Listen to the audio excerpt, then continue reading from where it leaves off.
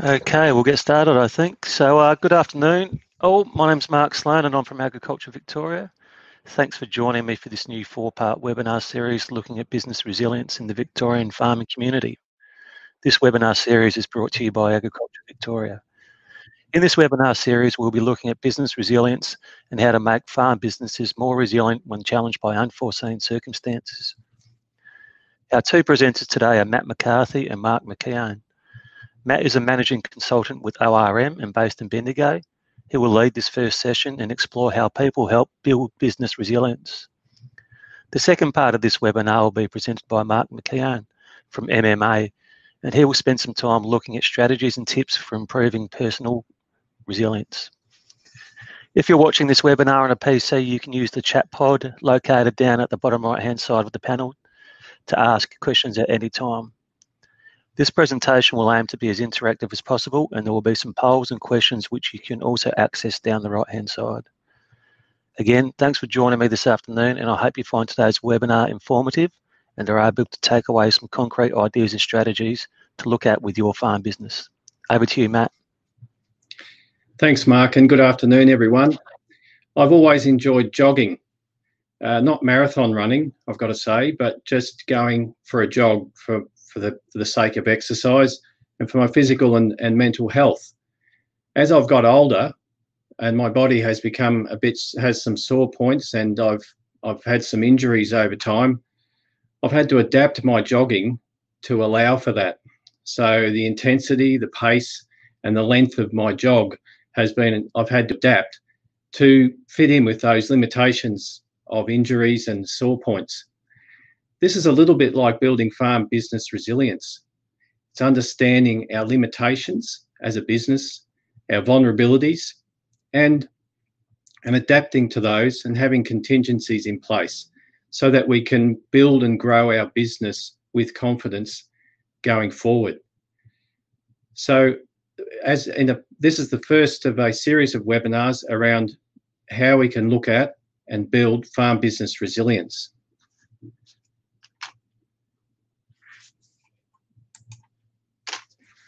So Mark has already mentioned that there's a chat box that you can put questions or comments into. There'll be some live polling as we go. There'll be a feedback email provided to you after the event today, and the recording will be available. If you would like, Mark has also offered to be available to take a call or an SMS from you to give him some feedback about today or suggestions. Also, his email address is on the screen as well. Mark is going to continue to monitor the chat box and provide some input as our moderator today as well. So today we're going to look at a framework for assessing farm business resilience and how it relates to your farm. We're going to be looking at tools and actions that we can take as in regards to farm business resilience. And also we're going to hear from get some current expert advice on a specific issue around resilience and farm business resilience. So some of you may be still asking, what is farm business resilience? It's effectively the capacity of your business to adapt to and recover from a major disruption. And that disruption can come in many sizes and many sources. Just a word of warning, when we're looking at farm business resilience, we're really assessing and delving into the vulnerabilities of our businesses. We're looking at the weaknesses that we have, and then looking for contingencies and being proactive around how we can build plan Bs and contingencies to try and adapt to those weaknesses and vulnerabilities. This is sometimes a hard thing to do because we're always looking for the next opportunity and having a positive outlook with our business to grow it. However, this is around understanding where our weaknesses and vulnerabilities are and putting in place contingencies to cover them. And it's about having confidence and reassurance then to go forward in building and improving our businesses. So let's start with a poll. In terms of business disruptions, let's think about what are the disruptions that we have endured as businesses up to this point. This will help us start the session off understanding what we're talking about when it comes to business disruption.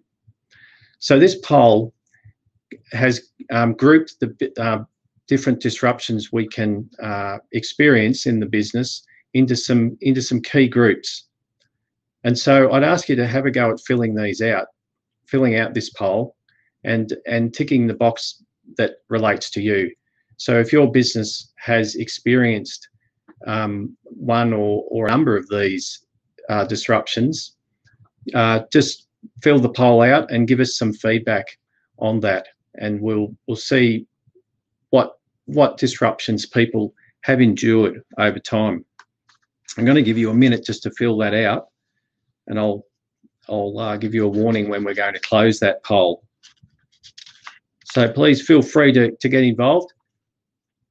Tick the box and we'll see what results we get there.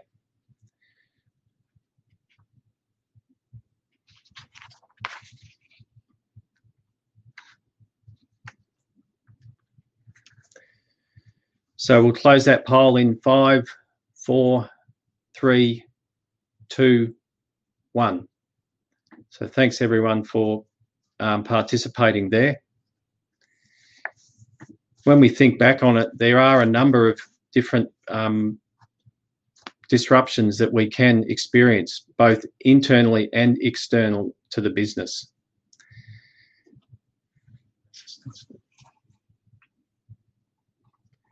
So let's see what we've got there. We have extreme weather events are there. So roughly half of our audience have mentioned extreme weather events. Disease, 20%. A major machinery breakdown or shedding or machinery fire or power outage in that type of event, 20%. What have we got there? Contractor unavailable, no-show, shortage of farm inputs. That type of event has affected 14% of participants. Death, illness or injury of a key person in the business or relationship breakdown has affected 30%, a third of the participants. An unexpected major market or price downturn has also affected over a third. So the disruptions that we've experienced in the last few months has in the form of widespread bushfires, drought, the COVID-19 pandemic, and the economic fallout from that. And a very acute example is the barley market sanctions that have been placed on by China. These just reiterates how events can happen without warning and can have significant impact on the farm business. And so this demonstrates here, I suppose, the range of events that can impact, and also the fact that some of them are external and are really out of our control. We can only just make contingencies to prepare. The other ones happen internally to the business, and such as people, relationships, and illness and injury, which is very much internal to the business, but can still have a significant and major impact. So thank you for that, for taking part in that poll. So let's acknowledge that it's clear that farming businesses and farming families are very stoic in the face of downturn and natural disaster. But at ORM, we're particularly and acutely aware of the stress that this takes on family members and on the business, and the toll that it can take. So what can we do to actually improve our farm business capacity and build the ability of our business to adapt and recover? What we're going to do today is work through some ways of assessing our current capacity and where the gaps might be. And this is a good start to looking at the next step of putting in place contingencies. So what we're aiming to do is to give you some things to think about and some actions to things that you can actually do in preparing your business for the next major disruption. We're really preparing for the worst, but hoping for the best in all cases. It's also a fact that farmers are exceptionally good at managing production risk in the paddock. So taking timely intervention and taking action in a timely way to enable crops, pastures, livestock to have the best chance of getting through what is inevitably challenges that will come through the season in the way of pests, diseases, and climatic events. What we're wanting to do here is to apply this approach to the whole business as a whole, and to use that policy of taking timely intervention and putting in place strategies that can help the business as a whole meet the challenges ahead.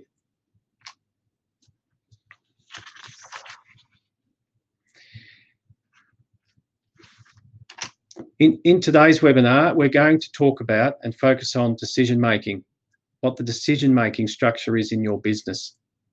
We are also going to look at a practical approach to delving into the roles and responsibilities in your business and clarifying those with your team, being your family, employees, contractors, etc. Identifying your key people, and we're also going to be looking at managing personal stress and decision making. Firstly, before we go any further, I wanted to introduce the concept of the 3 pillars of your business. The three pillars of any farm business are made up of people, which is around management decisions, communication, safety and well-being of your people, the workforce, and records and reporting. The second pillar is financial, and we capture these in profit, cash flow, debt management, financial buffers, and marketing of product. The third pillar of any farm business is the resources pillar, and this captures everything pretty much to do with the production system, the land and water, machinery, technology, infrastructure, and the supply chain to drive that production. So they're the 3 pillars of any farm business. Today, we're going to focus on the people pillar, and that is important because that's about you, the people in the business. And this is an important driver of the business, obviously. We are going to focus in, again, further into management and decisions. Of course, management and decision-making is critical in any business, and in a time of a major disruption, it comes into focus even more. Today, we are going to, when we talk about management and decisions, we're going to talk about personal resilience, and later on, Mark McKeon is going to join us to talk about some tips around in helping you with personal resilience. Now, Mark had 18 years in the AFL as a player and as a high-performance coach. And he now works in leadership development, resilience, and workplace effectiveness. So we're just going to have a quick chat with Mark now as a prelude to our catch-up later on.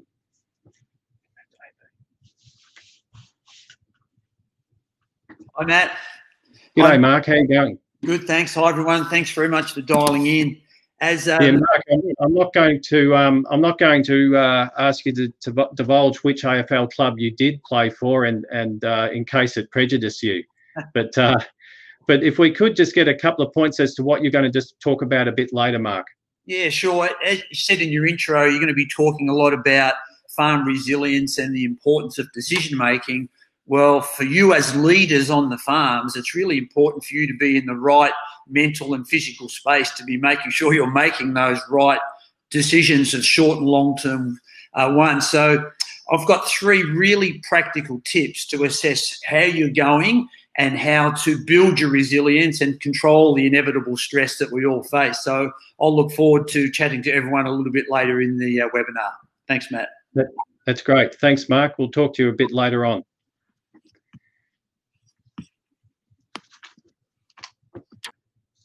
So let's have a little bit more of a look at decision making in your business, and I'll ask everyone to try and think about your own situation, your own business, and your particular situation, and how it works with you.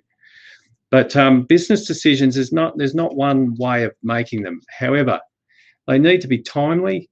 They need to be informed as much as possible within the time constraints you've got, and they need to be proactive. Sometimes decisions are not made. They're left unmade until they get to a point where there's only one option to take. This is a reactive situation. What we want to try to do is to be in a proactive decision-making mindset. So some things to ask yourself about decisions in your business. So is it always clear who's making the final decision and who is carrying out the actions? Is it always clear who is responsible to carry it out and what the action is that person is carrying out? Is it always communicated to the people that need to know the outcome of the decisions? And who gets to have input to the decisions in your business? So we just stop and think about that for a moment in relation to your particular situation. Is there clarity or confusion on who's making the final decision? Is it always clear what action is to be taken? Is it always clear who is responsible to carry it out? And is this communicated to others in the business who need to know? And finally, who has the opportunity to have input to the decision making? If we look at some theory now, there's basically three levels to every decisions fall into three levels of strategic decisions. That's long term, maybe to a 3 to 5 year outlook. Tactical, which is pretty much confined to the season at hand. So the 12-month season, decisions that are made in there are called tactical decisions. And then there's the operational decisions, which are the decisions we make on a weekly basis and in terms of the daily workload. So let's try and make this a bit more practical and apply it to a farm. In this table, what I've done is break, as you'll see, a strategic, tactical and operational level of decision making. There's a column there showing some examples, which I'll drop in a moment.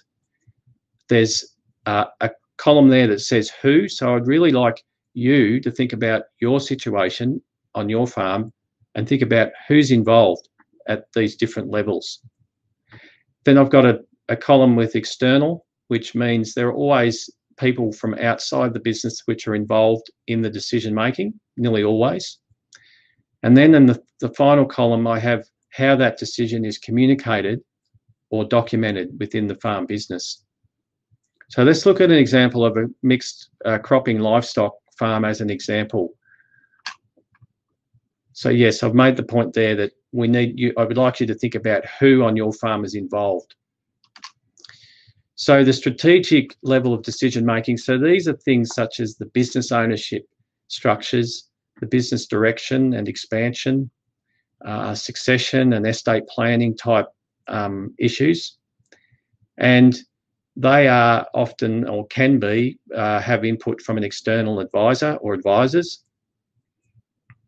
And then they often can be communicated via a family meeting, it might be an advisory board, a business planning process, partnership or business agreements.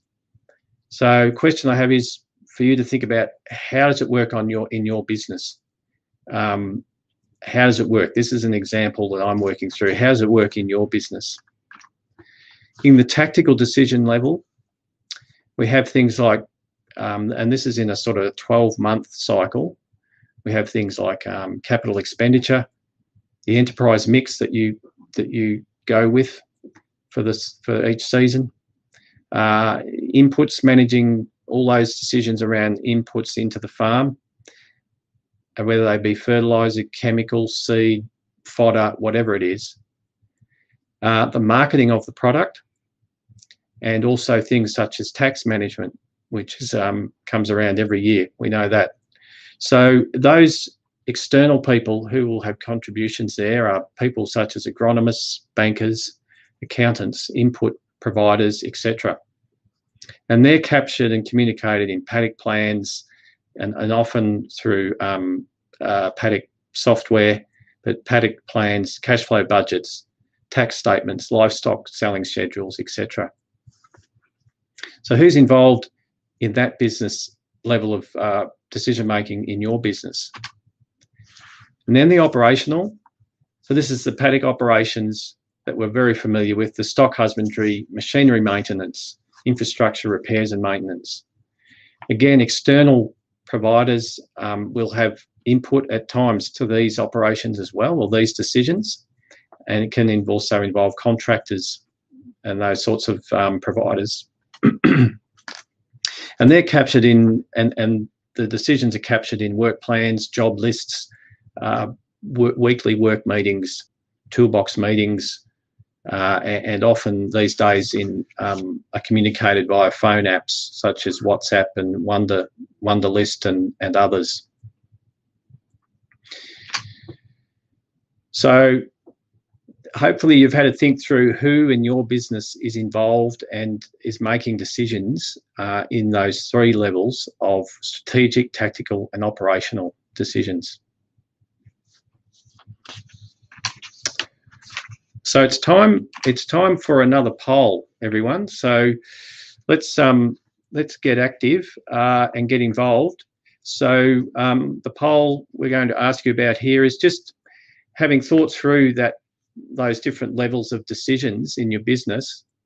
Let's just think about how you think you're going in your business with those three levels of decisions in terms of, how they're made, timely, proactive, informed, and also how they're communicated through the business and documented. So we've just asked you to rate your business with a bit of a rating as being excellent, good, okay, and needs a lot of work or a lot more work. So they're the four categories we have. It's in the strategic decisions that your business is making, in the tactical decisions that your business is making. Is it you've got it covered, you're kicking goals, it's all good, excellent. It's good. It's obviously improvement, some room for improvement, but we're going good. Okay, which probably means, probably 50-50, and then needs a lot of work. It sort of speaks for itself. And then right down to the operational decision making on your farm. So we'll close that in, give you a few more seconds, or a little bit more time to fill that out.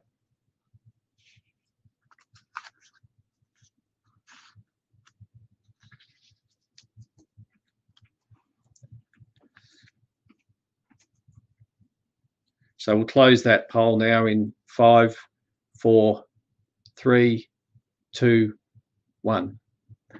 So thanks again for taking part, everyone. Let's see how the group has rated itself in terms of how they see their performance in the decision-making stakes.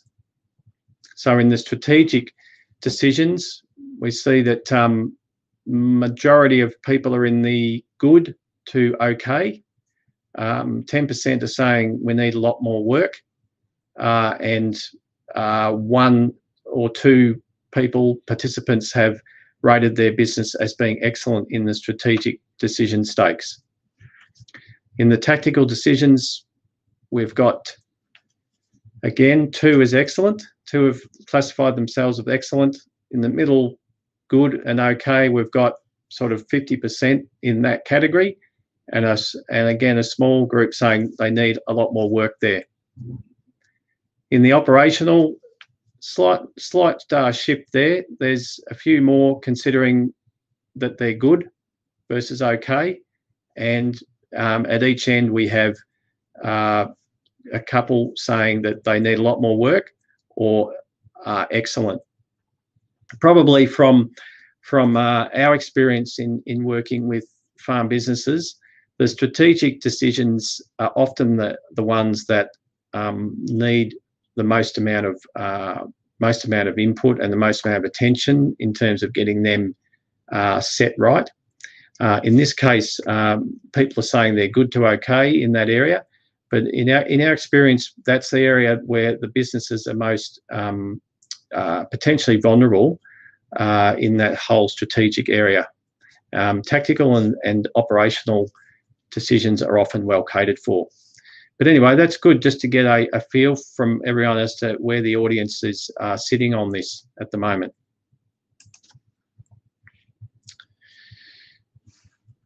So back to screen share. Yep. So sometimes, sorry, I will stop there just to ask if there's any questions from Mark Sloan, if there's any questions that have come in that we need to address at this point, we can. I've got one here from David Jamison, just asking, does this poll reflect the ORM database? So I'm not sure if David's asking if that poll has been informed by maybe your current client base or the feedback you get from them. Maybe David could clarify his question there, but thanks for chipping in with that one, David. Yeah. No, I did make some comments there in regards to our experience with clients there, but I'm not quite sure if I need to clarify that more. But we may get some more input from clarification on that from David. But I will push on then, Mark. So sometimes within the farm business, when it comes down to decision making and who's making decisions, it can be quite unclear, and as to who is actually responsible for making decisions, who's responsible for carrying them out. So the way we can tackle this in a practical way is to develop a roles and responsibilities table for your business.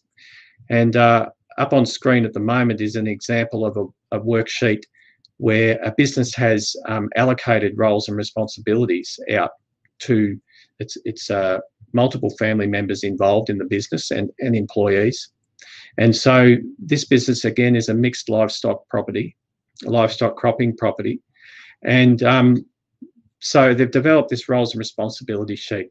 So really, I'm just giving you a snapshot there of what it looks like overall. And we're just going to delve a little bit more into what it means and how it works. The first thing that we need to do is develop a list of the key business activities that take place within the business.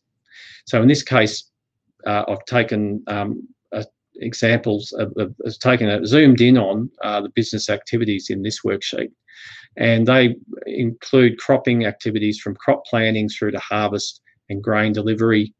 In the sheep area, we've got from purchasing and husbandry through to transport, and then the financials, a key area, has been listed and broken down into its components, and then also the marketing of product. So that's the list of business activities. So I'd encourage you to think about your business. What would you consider to be the key business activities that require decision making and management in your business? And just work through with us here. But in this case, this is a mixed livestock cropping operation.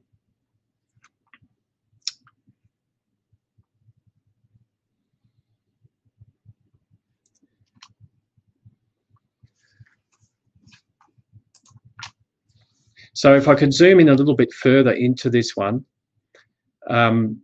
just to draw it out a bit more. So with the cropping activities, we've listed the key tasks and areas that need to be managed, and I've taken some subsample of these. the people who are responsible. So the responsible person is the most logical person to fall into that role, and they're the person with the skill and the knowledge, and also the interest and passion for those task areas to be the leader in that area and to drive the decision making, ensure everything's done. They don't have to do it all themselves. That's often a common misconception. They don't have to do it all, but they do have to ensure that the jobs are done when they need to be done. And then the next in line. So the next in line is the person who is the most natural replacement or stand-in for the person who's responsible in the case that they're not there for whatever reason. And so that person is the next in line, and they may be learning some of the issues and some of the factors that have to be managed within that key activity, but they're the next in line. And then we put in there the external people that get involved. And in this case, it could be agronomists, advisors, contractors. I've also listed in there the period of time in which this activity is most intense and requires management. And so this starts to build up a bit of a profile of the business and the key times that those business activities have to be managed. And it also starts to show you who your critical people are. So in this case, I've also drilled into the financials area and listed those there, as you can see. So just to reiterate, Sarah is responsible for in-crop monitoring. Russell is the next in line. The external input is coming from the agronomist, and the period of time that that activity is most intense is from June to November.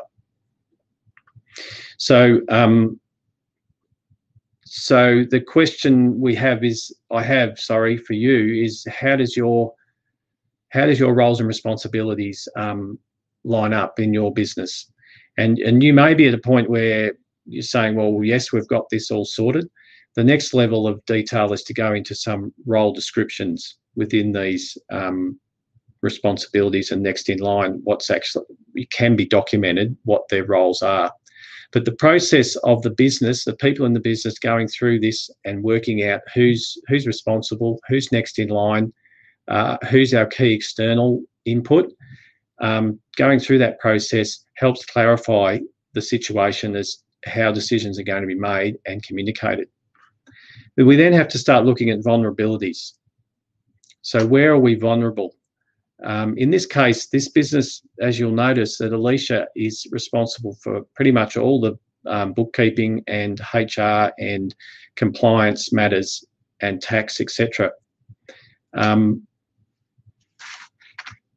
so a vulnerability in this business is that there's no one else is interested in keeping up with and being across those matters. So this is a gap that this business needs to work on a solution or a contingency, and that may be to find someone in the business who's willing to step up and is interested. They might just need some encouragement, or then you could go to an external source to become your plan B in that area, and have that as your next plan B. So looking at contingencies, once you have this together, helps in terms of looking at the resilience of the business. So a contingency may be to encouraging people to take that next in line position and learn that aspect of the business and encourage them to learn as much knowledge from the main decision maker as they can.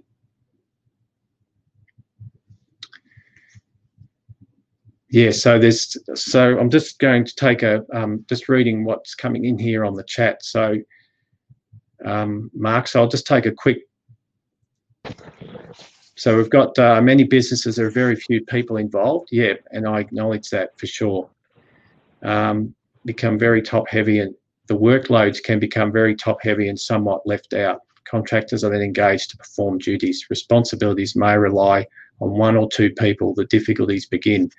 Yeah, no, this is a classic case, and in a lot of cases, people may see their name against a lot of these responsibilities and decision making. So I think the question then becomes, and it's been pointed out there by David, that what do we do if we have a huge reliance on one or maybe two people?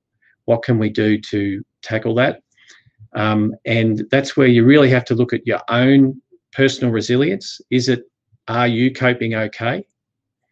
And are you managing okay? And we'll talk a bit more about that with Mark McKeown in a minute. But the other side of it is, can you delegate? Is there opportunity to delegate to others in the family or in the business, or to an external provider, that sort of thing? I suppose this is where groups come into their own too. If you're only have a couple of people involved in the business, being involved in a group can get peer support for decision making and that sort of thing. But it's a good point. But doing that, and again, Malcolm's mentioned doing a team SWOT. Again, that's great suggestion to look at your strengths, weaknesses in your team. What are you good at? What aren't you so good at? And looking at opportunities to improve on that whole matrix of knowledge, skills, and responsibilities. So sometimes actually there's siblings involved in farming together, and it's quite common for one of them, and it might be brother, sisters, two brothers, I don't know, an uncle and a nephew, relations in business together, and one of them will say, I'll be the doer and you can be the manager. And that can work really conveniently for a lot of businesses, but it is important for the person who's the doer to be aware of things, critical things that are, I suppose, critical functions.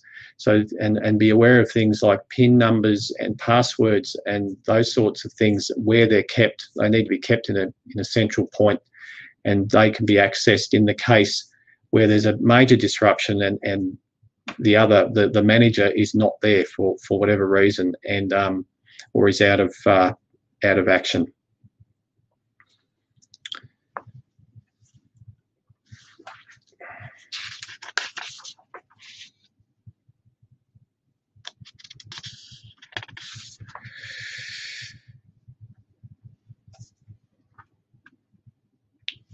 So just one other point I will make with this is that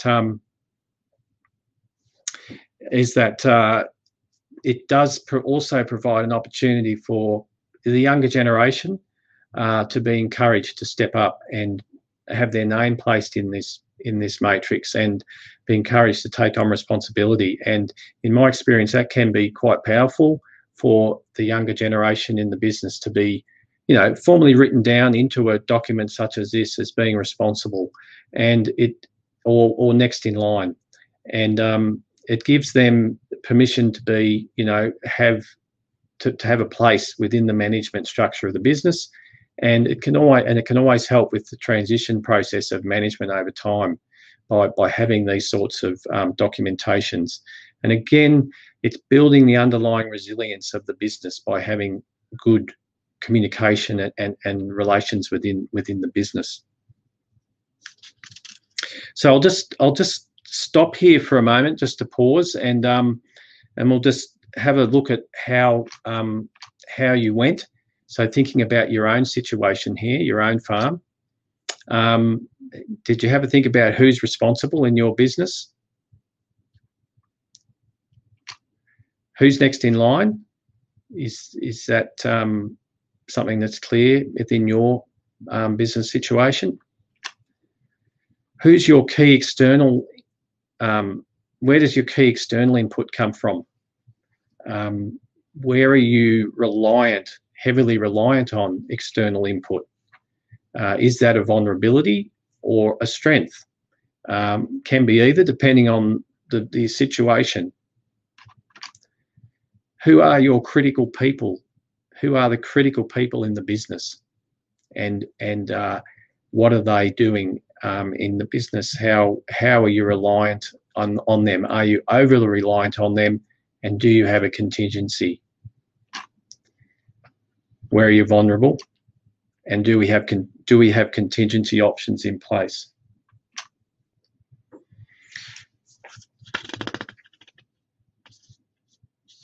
So I think we'll we'll bring in Mark McKeon now. Might be a good time to bring Mark in to the discussion and hear from Mark around some personal resilience tips. Yep. So, hi, Matt. I'm back. Hi, Matt. So, Mark, are you there? Yeah, I'm here. Can you hear me? Yeah, good on you. Yep. Yeah. Well. Thanks for that intro, and I've been listening to that with interest. So I'd just like to say at the outset that I think a lot of farmers are fantastic in regard to resilience, the ability to deal with setbacks and problems, and also understand that everybody's different. But I'd like to, if I can, give you 3 really practical tips and things to do virtually on a daily basis. And the foundation of this is resilience. And resilience, sometimes people think, is I've got to be so strong that nothing affects me at all. We can have a weather event or a machinery event or a cropping failure and it just doesn't worry me. Well, of course it does. Resilience is not being impervious to all the pressure and problems. It's not even so much about bouncing back as we used to think with resilience. There's been a lot of work done about how resilience in the brain works. And basically what resilience is now is keeping the ability to move forward, to make that next decision, whether it's an operational one or whether it's a strategic one. And I like to use as my foundation what's called the stress curve, which is just a good old-fashioned bell curve or a hill. And if you think about that stress curve or that hill in 4 quarters, the first quarter, the bottom part of the hill, is when you're so laid back, you're probably not that motivated, you're not feeling that energetic, and you're probably a bit bored. And we don't really want to be in that quarter, in that quadrant. The next sort of part of the stress curve, the way that's sort of on the way up the hill, almost to the top of the hill, that's where you want to be. That's when you're energetic, you're focused, you're determined, you listen well, you make good decisions, you're considering all of the options and so on, and you have that drive and that resilience that I know a lot of farmers have. That's where you want to be. That's why I often say, don't go over the hill, because at the top of the hill and as you start to go to the other side, that's when people become overstressed, overburdened, fatigued, maybe making rash decisions or the wrong decisions or having angry outbursts and so on. And that's not where you want to be. And of course, right down the other side of the hill is where people suffer some pretty horrible things with anxiety and depression and burnout and worse. So everybody suffers stress, and being a bit stressed from time to time it's not a weakness, it's just reality. But I love to think of myself as being not at the bottom of the hill and so laid back I can't get off the couch, but on the way up that hill in that productive, that focused, that energetic zone. But I'm always saying to myself, don't go over the hill, because when I go over the hill, I'm likely to make bad decisions and be fatigued, not have the energy, get angry at people. And if I go too far over the hill, you're opening yourself up to those pretty nasty things. So, Mark, it's a good point. We don't want to go over the hill, and the tendency is to, when especially in pressured times, is to just push ourselves over there. So, how can we? How do you suggest we keep ourselves on that hill? Sure. Well, look, I think there's 3 practical things. As leaders, and sometimes being potentially a bit isolated from larger groups of people, it's really important to have a couple of practical things. And the first one is simply holding your breath. And what I mean by that is we've all got like a residual amount of time we can hold our breath for when circumstances are neutral. It might be 30 seconds, it might be a minute, it could be longer for some of you. But the more stressed you are, the less period of time you're going to be able to hold your breath. So the first thing, it's a great indicator of where you are on that hill. And in order to sort of get a guide of what you're like in that area, all you need to do is sit down first, because you don't want to hold your breath so long that you pass out. It's obviously potentially dangerous. So you sit down and you take a few deep breaths just like this. Just don't hold it in between. You just inhale, push it out. Push it out. Inhale, push it out. Do that 10, maybe 15 times. Then take a deep breath in. Use your watch or your phone or whatever you've got handy, and just time how long it takes you to hold, how long you can hold your breath for. And it's not a competition about how long you go, but it just creates a benchmark. Then in normal circumstances, after you've done that first one, if you repeat the process another 2 or 3 times, so again, in and out about 15 times, deep breath in, stop, hold it, and just sort of record where you're going. And in my case, when I do it 3 or 4 times, I double the amount of time that I can hold my breath compared to the first time. Your lung capacity doesn't change, but it's just because you get into a more relaxed, mindful, in-tune type state. So I use it sort of roughly as a daily thing, as almost like a mindfulness or sort of semi-meditation thing. But I also use it if I've got a decision to make, or if I'm feeling a bit anxious about something, then I will do the breathing, hold my breath, and it tells me straight away whether I'm in the right frame of mind to make this decision. So in a farm situation, if you're going to make a machinery decision or a cropping decision or a contractor decision, you don't want to be making that decision if you're sort of close to the top of the hill. And by simply taking, literally takes 3 or 4 minutes at the most to just see where you're at with your breathing. It's a great way of identifying where you are, but also, if you need to, sort of come back down the hill a bit. Yeah, right. That's a great little rule of thumb to use that as a measure in holding your breath as to how, how potentially stressed you are and what mindset you might be in. So yeah, that's a good one, Mark. Yeah. The second one is simply a thought process, and it's called see it, feel it, release it. And what that is sometimes we get so engrossed in our thoughts. It's never going to rain, or how am I ever going to fix this harvester, or what am I going to do with my crop selection? Am I going to take the agronomist advice? Am I going to take my financial advisors? And we just get so wrapped up in it that it's almost like we become the thought, and the thought gets so far in front of us you can't see around it, and you don't have your normal perspective. So see it, feel it, release it is almost like you're coaching yourself, or you're looking in on yourself, and you are become aware of the thought. And the thought, let's say, to do with the weather. Obviously, we can't control the weather, but simply by being aware of the weather, we no longer are the thought. We see the thought. Sometimes people say, see the thought, don't be the thought. So now I suddenly think, okay, I'm stressing about the weather. I'm stressing about a staff member or a family member. I'm stressing about one of my kids, whatever. And seeing it makes you aware of that. The second part is feel it. And feel it is really where you say, okay, well, it's legitimate. I'm human. We worry about things. We sometimes have negative thoughts. I'm not a bad person by having this thought, but now I'm sort of like processing the thought. I'm not trying to be hard on myself. I'm not trying to even necessarily solve it. I'm just being aware and understanding that it's there. So I've felt it. And the third part, and the most important part, is called release it. And that means let the thought go. So instead of being wrapped up in this thought, or the thought sort of surrounding me so I can't see my way past it, I've seen it, which is I'm aware of it. Then I feel it. Okay, I'm not trying to solve things. I'm not trying to justify. I'm not trying to blame. I'm just saying it's natural. I'm a farmer. I'm concerned about the weather, or I'm concerned about machinery. That's a natural thing. But then most importantly, I'm going to release that thought. That's taken me a couple of minutes to explain. That whole process takes about 10 seconds. Oh, I'm aware of this. I'm thinking about that again. And then, okay, it's legitimate. And now I've got to release it. And you can use that in all aspects of your life. I use it when I play golf. Kelly Slater, the surfer, uses it all the time. See it, feel it, but then most importantly, release it.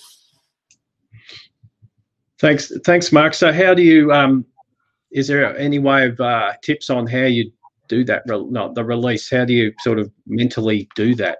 Yeah, it's a good question. I think some sort of image is a good thing there. So the obvious one is like it's a problem is almost like a bird, and you're holding the bird and you're feeling the bird, and then you release it and it flies away, and the negative thought or the what thing that's sort of stressing you out flies away a little bit.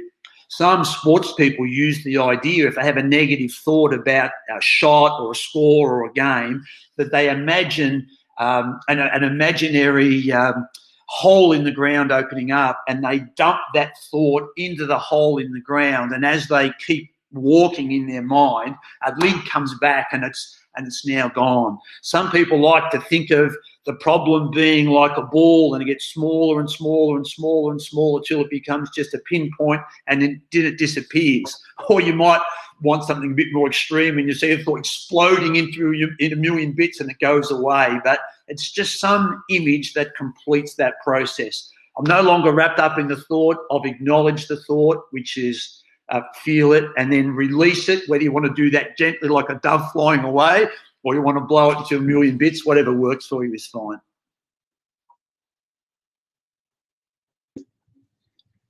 So see it, feel it, release it. Yeah, that's a good one. We can remember that pretty easily.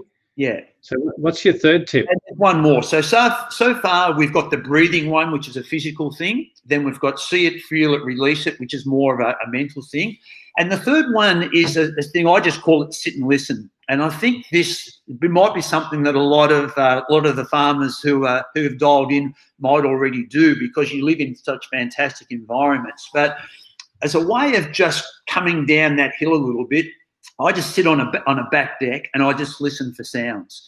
And what I find is the first sort of 60 seconds to 2 minutes, it's just the obvious sounds that you can hear. So for me, it might be a bit of road noise. You could be hearing some air conditioning, the sound of your own breathing, your house sort of contracting, depending on the temperature, whatever's happening around.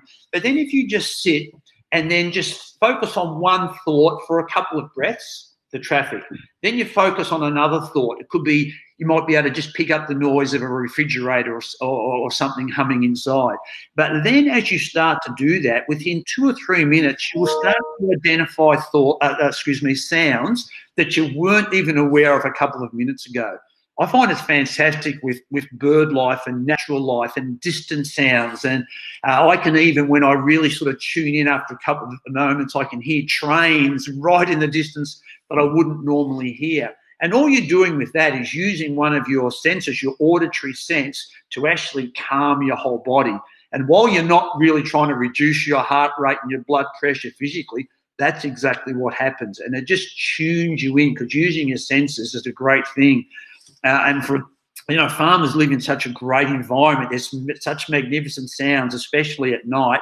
And to actually sit, relax, not trying to do anything too funky. You're just trying to just take one sound at a time. And I find sometimes I get 10, 12, sometimes even more sounds that I identify, different bird sounds and different natural sounds. And when I do that for 5 or 10 minutes, I just feel like just makes me feel really centered and productive. And again, I think it's a great thing to do when you're trying to weigh up a decision. You might be mulling over some paperwork, taking a few minutes to sit and listen. You'll often find that the right decision just pops into your head. And in terms of business resilience and, of course, the role of personal resilience in making those right decisions and having those great relationships as a leader, I think doing hopefully one of these things every day, and more if you can, is a great way of building and protecting your personal but also your farm resilience. Yeah, that's great. Thanks, Mark. I mean, those tips you've given us, we don't need to have any equipment or any sort of special, arrangement or setup. We can just do them at any time, really. And so I think that's really, really practical advice you've given us there. So thanks very much for joining us today. I think we're time's running down, is it? Yeah. So time's running down. So we probably haven't got any specific questions by the look of it for you. Yeah, I haven't seen anything come through, Matt. So yeah, okay. So that's been good. Thanks, Mark. That's been great. So just hang on there. Don't go away on us. We'll just finish up now, I think. So Mark's given us those tips: breathing and holding our breath, see it, feel it, release it, sit and listen for 5 minutes or so. And as I said, pretty practical advice that anyone can take up. So our just winding up today, just a bit of a call to action to remind us, people are one of the key pillars of our business. How resilient we are in the business around people. We've focused in today on management and decision making, but again, we looked at strategical, tactical and operational decisions. Roles and responsibilities, are they clear? The communication within that structure clear as well? Identify your critical people and your dependencies. Where are you most vulnerable? We need to look at where our vulnerabilities are in regards to decision making and key people. And then what are the contingency options we have that we can take once we've identified where we may have some weaknesses showing. If you'd like more information on support programs through Agriculture Victoria, there's a link you can go to, agriculture.vic.gov.au/dry seasons. Our next webinar, which is the second webinar in this series, will be held on June the 18th at 1:30, and that will be around financial resilience. How do we assess what can we do around financial resilience in our farm business? So we will have a guest speaker who will be also on that webinar, Jane Foster, who's an agribusiness consultant with a long background in banking and also farm consulting. If you or anyone you know is having difficulty coping, please take note of the Lifeline number 13 11 14, and also there is or Google Beyond Blue website does have information and links, important links there as well. I'd like to acknowledge Mark Sloan and Mark Gould and Z Flett from Agriculture Victoria in preparing this webinar, and also Nathan Pollock and Belinda Cowburn from ORM. That's all we have time for today. I really hope that you've enjoyed the webinar today and the activities and interaction. We look forward to seeing you on the next webinar on June the 18th. And in the meantime, wish you a good afternoon. If it's okay, Matt, I might just jump in and just say a few more words. Is that fine with you? Sure, Mark. Yes. Yeah, so thanks very much, Matt and Mark. Just before you go, Mark, there was one question, or one statement more. Is that fine for you to answer, Mark? Sure, yeah, go ahead, please. So Lisa made the comment that some good thoughts from Mark, so yeah, well done. However, farming often throws at you problems you cannot directly influence, such as price, weather, global markets, making resilience challenging. Have you got anything for Lisa to go away and work with? Yeah, look, definitely acknowledge that there's a lot of things that are outside your control. So I absolutely understand that, and actually have a relative who's actually personally in that situation. So I definitely acknowledge that. But I think that second one, that see it, feel it, release it, is sometimes we can almost stew in our own juices. We become so worried about something that we can't control that it affects everything else we're doing. So, for example, you mightn't be able to influence those particular things, but there's lots of other things you can influence. But if you get so wrapped up in that thought or that worry and that anxiety, and it sort of sends you up towards the top or over that hill, you are then neglecting the things that you may be able to control. So that's the see it, feel it, understand that, and by releasing it, it's going to free you up to potentially concentrate on the things that you can control. So I definitely understand what you're saying there, but it's almost all the more reason to influence the things you can influence to the best of your ability. Thanks for the comment. All right, cheers. Thanks very much, Mark. We've still got a few people online, so I'll just take this opportunity to thank everybody for taking the time to participate in today's discussion. In particular, those of you who made suggestions in the chat pod, that was much appreciated. I also hope you found a couple of strategies from Matt and Mark to take away and apply personally or to your business. Please check the follow-up email you receive later today. I believe Matt has attached that roles and responsibilities template to the email. Matt, is that right?